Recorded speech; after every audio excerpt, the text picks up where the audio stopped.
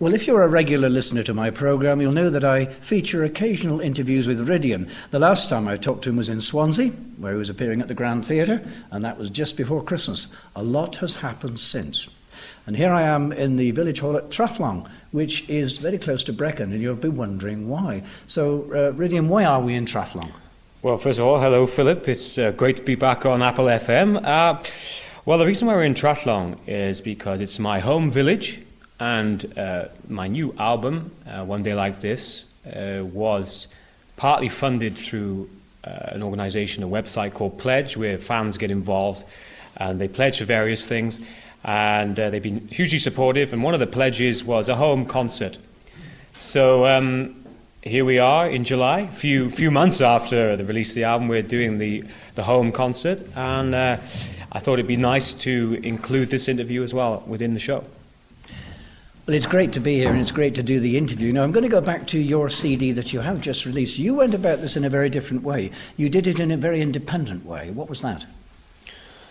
Well, yeah, it was independent. There is a record label attached to it, but it's essentially my record label, Futura Classics, combined with my management company.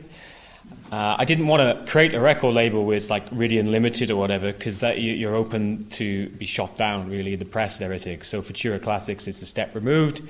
But my management are phenomenal. I got together with them about 1.5 years ago. In the first meeting, we said we need to make an album. And then it took about 1 year, 12 months to think up the concept and the orchestra and the songs I wanted on the album. And I was very much the orchestrator, not literally of the songs. I had an orchestrator for that, John Lubbock. But as far as compiling the album and how it looked, how it sounded, every decision came from me. So in that respect, it was certainly independent, yeah. Making an album costs a great deal of money. How did you finance it? I'm broke now, but thankfully my amazing fans help with this pledge, this website, which more and more artists now are doing, because a lot of artists who aren't with a major record label would like to keep making music, and Pledge is probably the best website form of making money independently, and it's fan engaging as well, so they can be part of the creation. And I've done a lot of videos that if you're not part of Pledge, people can't see, and I invited some pledges, if they pledge, to come and see the orchestra day, etc. So it's crowdfunding, and a lot more as people are doing that. John Barrowman has done it since I did it. Kerry Ellis is doing it, and when I was doing it, Slash from the Guns N' Roses guitarist was doing it for I think a film he was doing. So I felt if it's good enough for Slash, it's good enough for me. Having said that, it's been there have been ups and downs, and I'm so grateful I've got patient fans, because these pledges take time to fulfill. But yeah, we're getting through them, and tonight I'm really enjoying. Well, one of the aspirations you said to me in the last interview was, I want a #1 in the classical charts. Well, you did, didn't you? Did I say it like that? No, you said it very discreetly. Oh, right. I think you said... I probably did. I think you really said, I'd really love it. I'd love it. Yeah, just because my mum is over there, and she probably, I won't never get, which is, but I was passionate about achieving something this year, and I've always led my life like that, really, kind of setting myself a challenge and trying to fulfill that challenge. And this year I wanted to do a classical album and get a #1 classical album, because I didn't want to perform for years and not have that. And I'm pleased to say that One Day Like This, my album, has been #1 for 10 weeks in the classical charts, which is very pleasing. Do you have any difficulty getting it played on the major channels on the airways because it's independently produced? Yes, certainly. I mean, I've always, I wouldn't say struggled, because I'm not really a radio played artist, in that a playlist, most radio stations, such as, your Radio 1s and 2s, etc., they have a playlist. So to get on that playlist, there's a committee of people that meet once every week, and they decide who's going to go on playlist A, B, and C. A being the main playlist. And I remember my third album, Waves, which is a pop record, we tried to get radio play then, but it was a case of there was somebody on the panel who wasn't present, who was a supporter of mine, and he couldn't get in the push. He wasn't there to say, what about putting Ridian's song on? So if he's not there in that meeting, you don't get on. So it's tricky. With this album, I never expected to get radio play. I mean, it's great that independent stations and smaller stations and they play me, like one-offs and stuff. That's fine. But Classic FM was important to get play, because I see this album really as a Classic FM album. But that's been tough as well, because every radio station has a formula, and if they listen to it, they go, well, the whole album doesn't sound like a Classic FM album. And Decca, who are the classical label that are associated with, obviously, with Universal, they sit down with artists like Catherine Jenkins and even Alfie Boe, and they sometimes change the songs to make it sound right for Classic FM, which I didn't know. But they've had to play me, because we've been in the top 10 for a while, and they play me on a Sunday. So, yeah, it's answers your question. There are a lot of nodding heads out there in the audience saying, yes, yes, yes, we understand that. Because a lot of people in the audience felt that you haven't received the airtime that you should have done.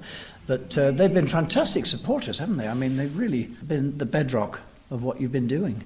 Yeah, absolutely. My fans, many of them are here today in front of us, they without doubt, the most loyal, best fans I could wish for, and hugely supportive, and they know their music.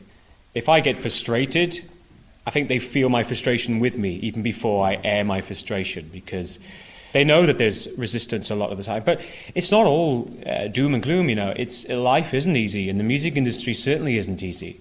You just have to find your niche and work at that, and try and take hold of any opportunity that comes available. And we've done that. It's been a battle, but we've done an independent album that's been #1 for 10 weeks.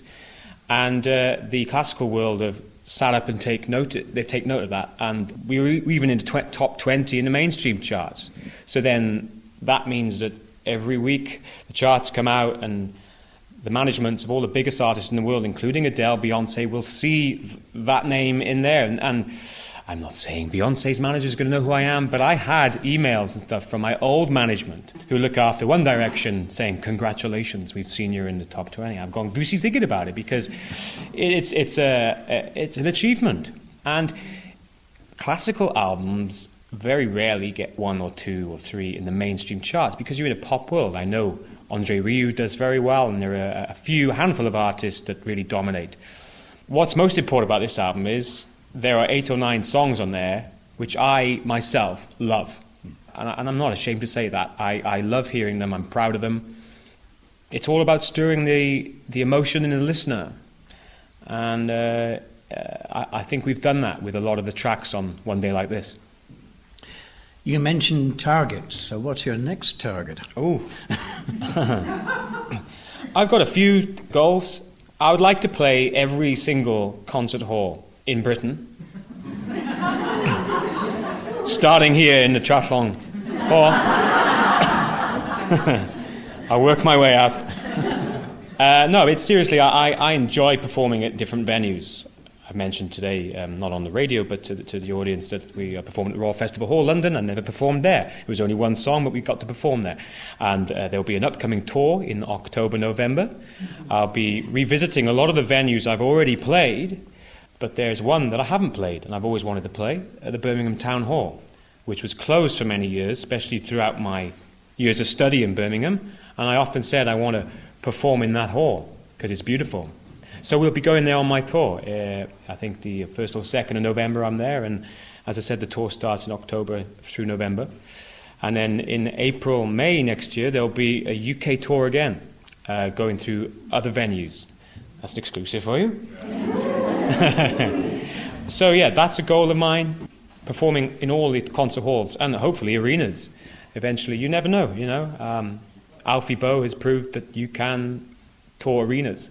And Alfie is a good role model, because a lot of people knew his name in the industry, but his albums were charting 60-odd, 70-odd, and then he had a hook, he had a break, and then he tops the charts and is touring arenas.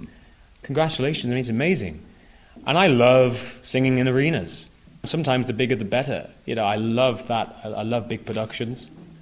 And there will be more albums, but we want to release this album internationally as well. Now, you've been singing and taking part in, well, all manner of things since you were very young. And indeed, you've sung on the stage at Trallong when you were very young. What advice would you give to anybody who is even thinking of travelling the journey that you have travelled? It's hard work, you know. You've got to have a passion for it. I would say you need some sort of talent. But interestingly, I during this evening's show, I showed clips and played clips of me singing as an 18-year-old, and it's not that good. To be fair, there's a sound there, and there's a sensitivity, but there's a musicality and feeling which is important. Whatever it is, you need some sort of talent, I would say. Otherwise, it's very, very difficult to get to a high standard in music. So, yeah, I would say dedication. Really want to do it. If you're torn from a young age, don't do it. Don't put yourself through that. It'll be torturous almost, you know, because you'll be knocked back, and you need to have that thick skin and be prepared to be knocked back, because it will happen, whoever you are. So you've mentioned numerous things that you'd like to do, numerous places that you're intending to go, future tours, one thing and another. So the world's still pretty good. Well, yeah, the world it's a wonderful world, certainly, and. I mean, I don't want to sound corny, but you only have to come to this part of the world and see the beauty around my hometown, my home village. People, love, friends and family, great music, and opportunity. It's exciting. You know, things go wrong, but loads of things go right as well. The important thing is to remember the things that go right, not just dwell on the things that go wrong. You say it's a wonderful world. It is a wonderful world. And it's great to be alive, performing, and see progression in a career. You've seen that tonight, those of you who've seen the footage. And yeah, it's summertime, so I'm delighted. Well, I think on that positive note, I think we must say thank you for everything you've given us so far, and we look forward to what you'll bring us in the future. Rhydian, thank you very much indeed for talking to Apple FM. My pleasure. Thank you, Philip.